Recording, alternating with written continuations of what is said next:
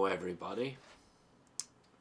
Who and when can a person receive Holy Communion? This is a question that is frequently asked, and it is also a question that is greatly misunderstood. Here are some basic steps to answer that. If you are divorced but not remarried or not living with anyone outside of a sacramental marriage, you are welcome and urged to return to Holy Communion. You may, however, need to go to confession beforehand.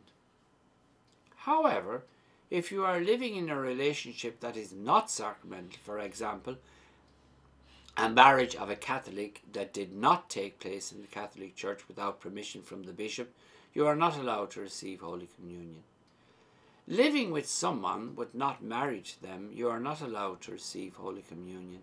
This doesn't apply if you're living as brother and sister and the priest is aware of it.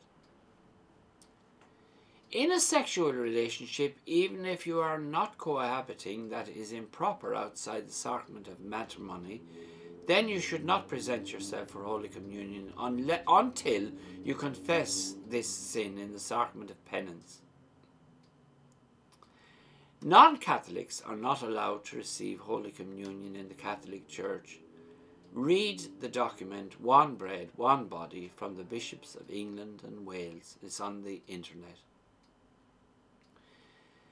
Anyone who has entered into what is known as same-sex marriage may not go to Holy Communion unless, of course, it's a purely legal arrangement between two friends, strictly nothing more. The priest is aware of this. The Catholic Church doesn't recognise same-sex marriage.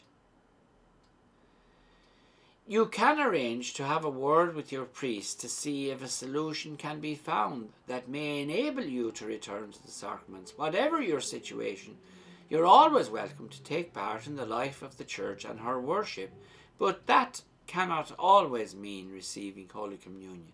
In fact, anyone in a state of mortal sin should not receive Holy Communion until they have sought and received absolution in the sacrament of penance, not general absolution, which may only be availed of in emergencies. Now, please note, there are many reasons why people don't present themselves for Holy Communion. They may not have fasted for 1 hour before Mass. They may need to go to confession before receiving Holy Communion because they have deliberately missed Sunday Mass. They may not even be Catholic. We should never be tempted to draw conclusions about why someone may or may not be receiving Holy Communion. Neither is there any kind of obligation for anyone to go up for a blessing if not receiving Holy Communion. Remember, the priest gives a perfectly effective blessing to everyone present at the end of Mass. I hope this helps to answer the question as to who and when one can receive Holy Communion. Thank you all for listening. God bless you all.